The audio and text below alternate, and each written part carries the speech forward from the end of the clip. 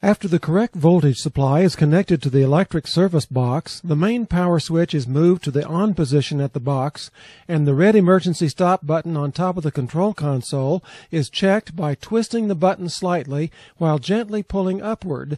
You can power up the control panel.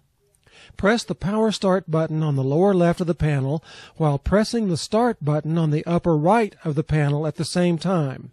Power to the panel will be noted by the indicator lights illuminating at the various function buttons.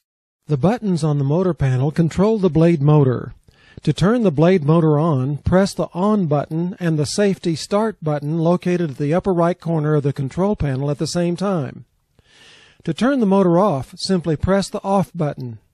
If you want the motor to run in an automatic cutting sequence, starting at the beginning of the automatic cutting job and turning off at the completion of the job, press the Auto button. After the material is loaded onto the vise way, slide the vise close to the material by lifting the locking lever on the adjustable vise side and sliding the vise.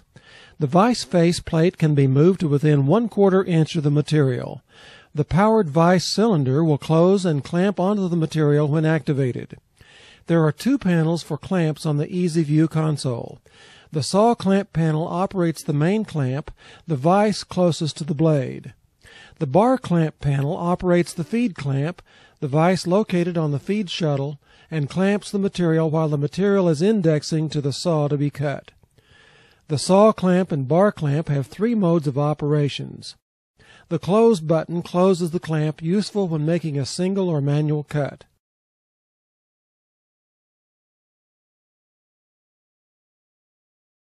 The open button opens the clamp. The auto button sets the clamps to open and close automatically while in the automatic cutting sequence. For safety, do not put your hands in between the vices. Someone might close them, causing severe injury to your hand or fingers. Always keep your hands clear of the vices. The 3 shuttle buttons control 3 aspects of the bar feed. The FWD button moves the shuttle forward, enabling the part length to be changed at the rear of the feed table. The REV button moves the shuttle reverse to the rearmost position allowed by the shuttle stop's current position.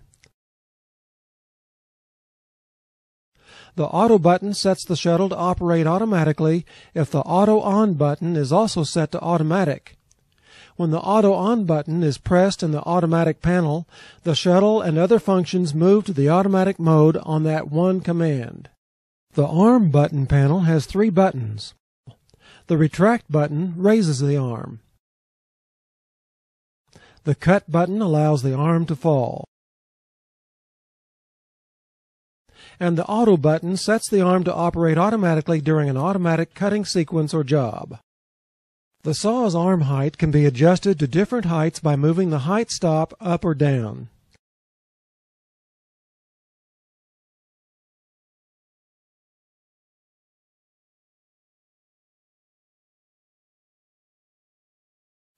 Do not inadvertently place the upper stop collar pin below the collar rather than through one of the holes drilled through the collar.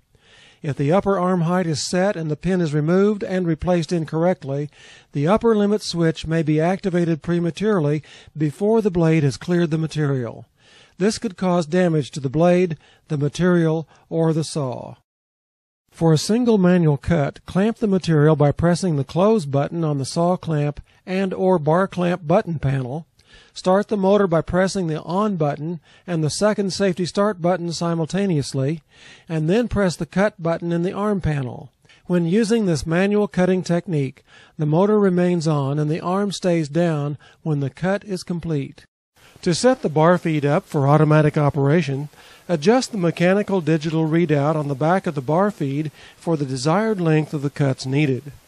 Move the part length past the desired length by 0.0015 inches or so, and then back down to the desired part length. This removes the gear backlash for better accuracy. From the console, select the number of feeds and the number of parts that will be required for the automatic operation.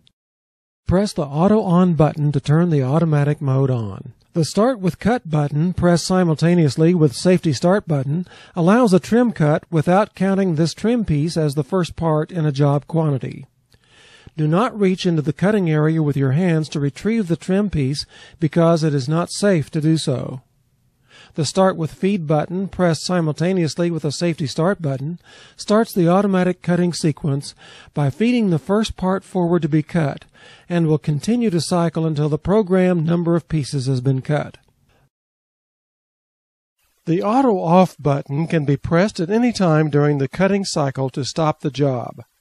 When continuation of the job is desired, simply press the Auto On button, then press the Start with Feed button simultaneously with the second Safety Start button. Pressing the Auto Off button after the upper limit switch leaves the upper limit stop will allow the saw to complete the cut and then stop until the automatic cutting sequence is started again. The Coolant buttons are used to control the flow of coolant to the blade and the washdown hose. Be sure to have the valve on the end of the washdown hose closed before starting the coolant system to avoid unwanted coolant flow on the floor. The On button turns the coolant pump and coolant flow on as when the washdown hose is being used. The Off button turns the coolant pump and the coolant flow off. The Auto button sets the coolant pump and coolant flow to come on only when the motor is running. Vice pressure is adjusted using the variable vice pressure or clamping force knob. When cutting solid materials, maximum vice pressure is recommended. When cutting thin wall material, place the material in the vise, and starting with a vice pressure very low, slowly increase the pressure until at the point before any deformation occurs. In general, it is desirable to have the maximum vice pressure holding the material while at the same time not damaging it with too much force. The Cut Watcher feature is a monitoring system designed to gauge the deflection of the blade while in a cut and report that deflection to the operator on a console display. The Cut Watcher has a feature that shuts the saw off if the light array runs all the way out one way or the other and remains illuminated for more than 20 seconds. The row of lights will remain illuminated and will flash, and the broken blade light will also illuminate. To clear the lights, press the Reset button on the upper left corner of the control between the broken blade and out-of-stock lights. The emergency stop on the top of the control console shuts off all power to the control as well as the motor and blade. When the emergency stop on the top of the control console is pressed, the arm will fall and the control will be without power.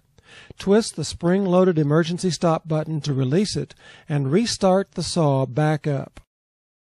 The Panic button, located on the outside end of the control console, will shut off the motor and stop the saw blade, but will not shut all power off to the control console.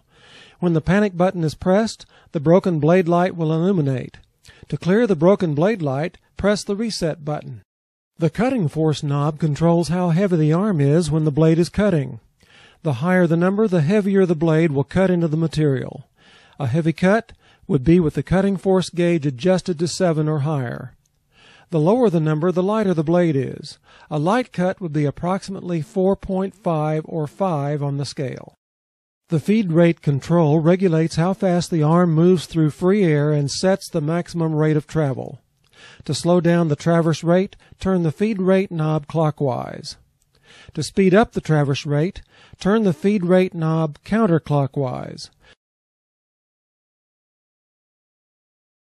Turning the feed rate knob all the way closed to the right will prevent the arm from falling as long as there is air pressure to the saw.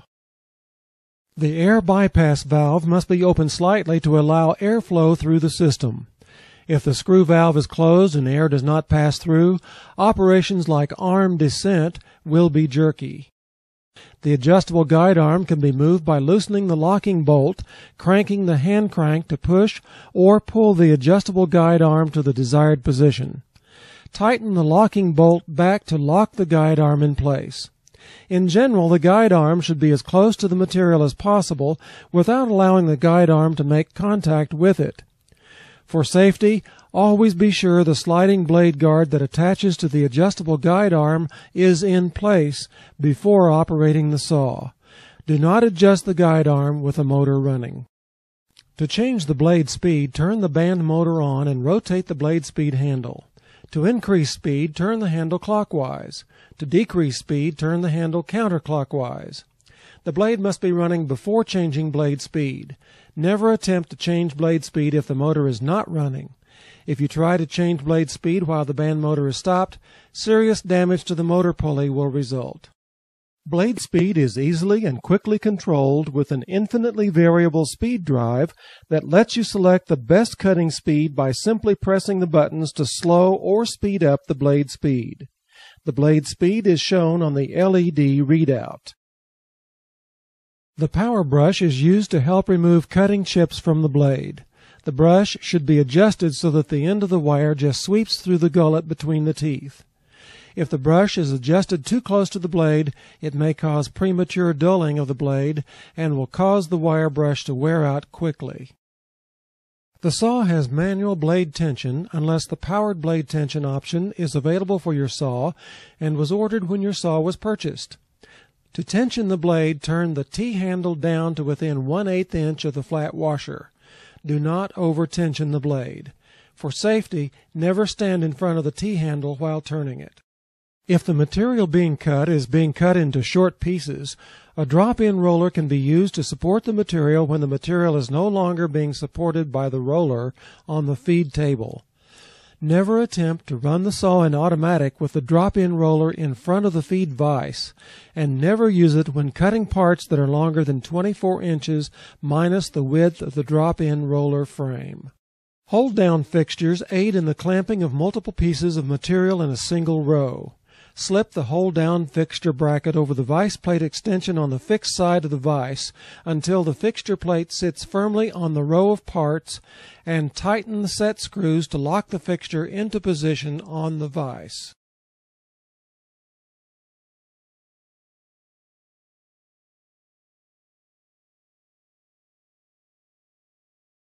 There are 2 lockdown bolts at the pivot end of the saw.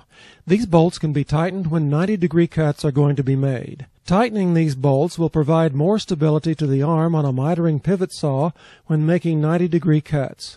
They are loosened to allow the arm to swing to the desired angle when making a miter cut. In order to swing the arm over to make a miter cut, first be sure the arm is raised enough for the blade to clear the cut slot.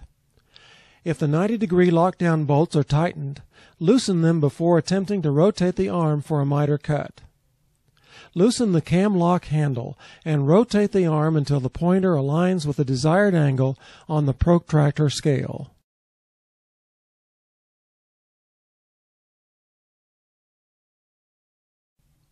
Lock the cam lock lever down before cutting.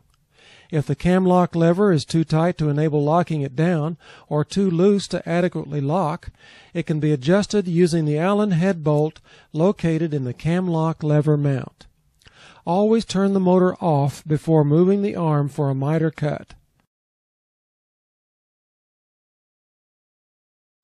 Check the adjustable guide arm location. The arm may require opening to clear the material or the raised cutting discharge plate. Also take note to loosen and slide the movable vertical support on the discharge plate. If this is not moved back and the arm is rotated, the vertical support will be cut along with the material.